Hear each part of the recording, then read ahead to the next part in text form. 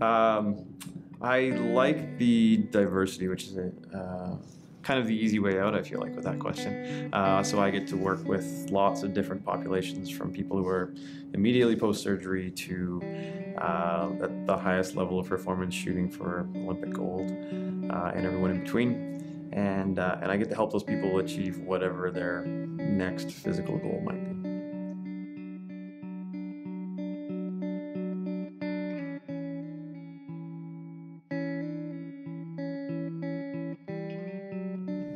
The diversity is another good answer, because I'm doing what I did to myself before I was a physiotherapist, which was to kind of stretch out and do multiple different things. And so I'm on the road a little bit, but more than anything, I'm hopping around from job to job, and keeping all my ducks in a row is maybe the hardest part of that.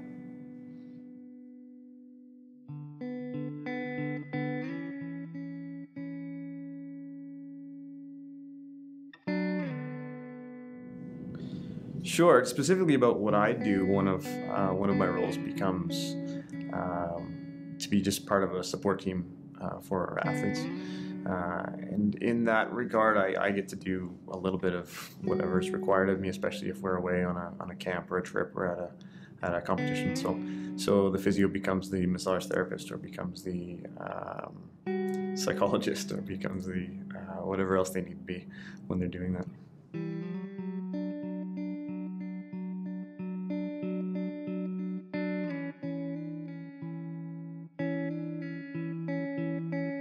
If you'd asked me in university, when I was at UVic here up until about 2002, if I would become a physiotherapist, I would have said no. I didn't think that was going to happen. My mother's actually a physiotherapist. She worked in neuro in a hospital, so it's quite different from what I do. But I grew up thinking there's no way I was going to end up in therapy or in any sort of rehab. So I flipped a switch at some point. And I think it was realizing that in the work that I was doing, which was more strength and conditioning based, that I needed more. I wanted more. I wanted to broaden my skill set, and so physio it was.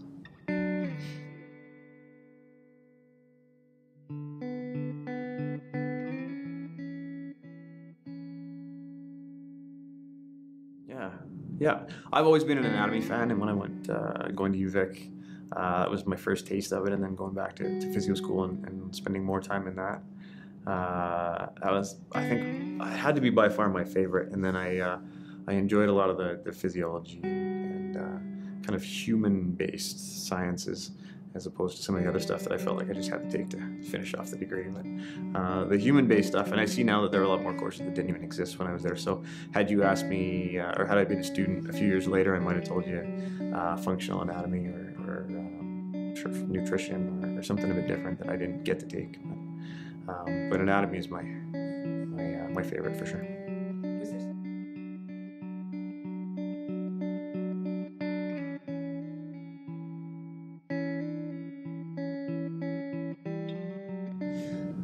There are several, I think maybe 2 co-op jobs that I actually still have on my resume 14 years later. So I guess that speaks to what usefulness I got out of them. They were very different from the things I do now, and some of the co-op jobs I had were very similar to the things I had now. So the ones that were different gave me a taste of what else might be out there, and the ones that were similar just gave me practice at what I do now, and gave me a taste of that, I guess, so I could make an educated decision. I went to physio school with people who had never actually been to a physiotherapist before, and that shocked me. So I had much more experience with that than some people at least.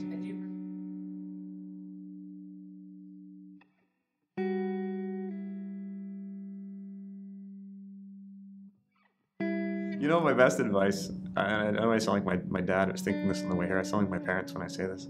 My best advice is I was a bit of a dummy in my last few years of university, and kind of I didn't work hard enough. I didn't keep my GPA up like I should have, and it made it a lot harder for me to do any postgraduate education. So I didn't give myself the options that I should have given myself, that I could have given myself had I just worked a bit harder on it. So GPA is, working consistently to keep the marks up is kind of a cliche answer, but I feel like it's if anyone would listen to that, it's my best piece of advice for anyone here.